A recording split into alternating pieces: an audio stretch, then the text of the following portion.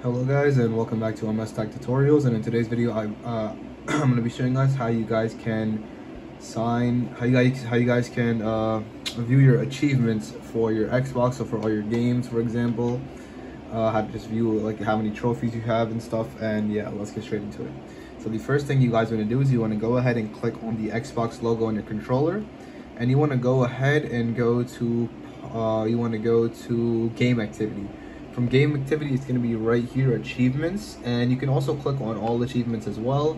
I don't have any new games, or I don't have any games on this Xbox account, so I can't really show you guys. But anyways, yeah, that is basically just how you can view all the achievements.